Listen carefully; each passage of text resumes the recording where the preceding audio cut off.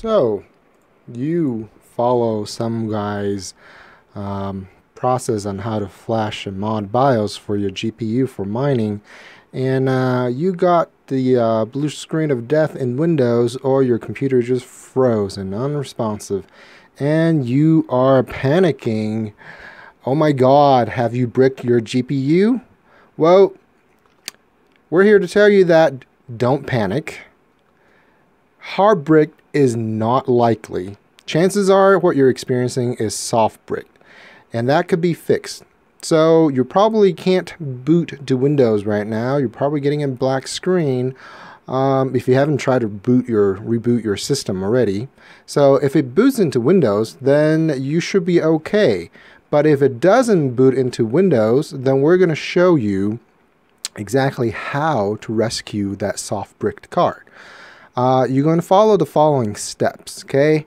Step 1, you're going to reboot your computer, and then you're going to want to boot into the system BIOS by holding the delete or F2 key during boot screen.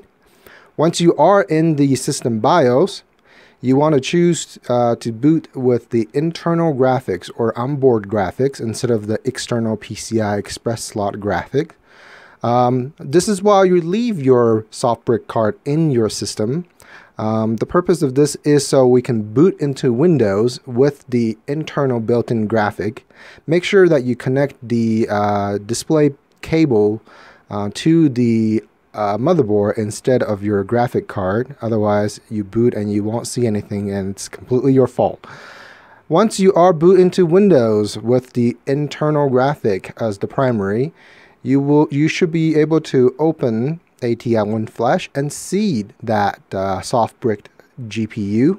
You want to go ahead and flash that failed external GPU to the original BIOS. Hopefully you have backed up the original BIOS.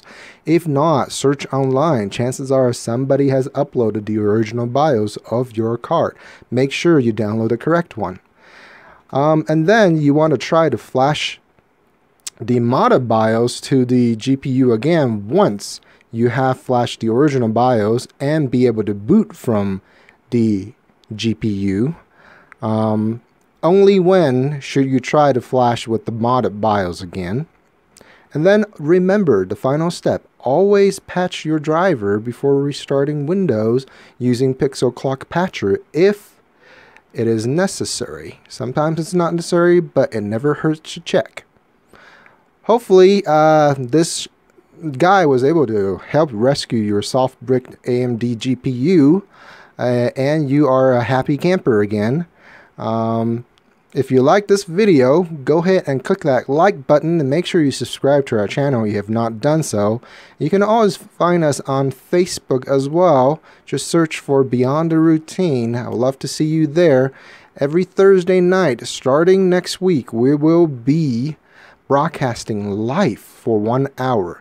So stay tuned to the live broadcast information. Thanks for watching again, and hope to see you again at another Beyond the Routine episode.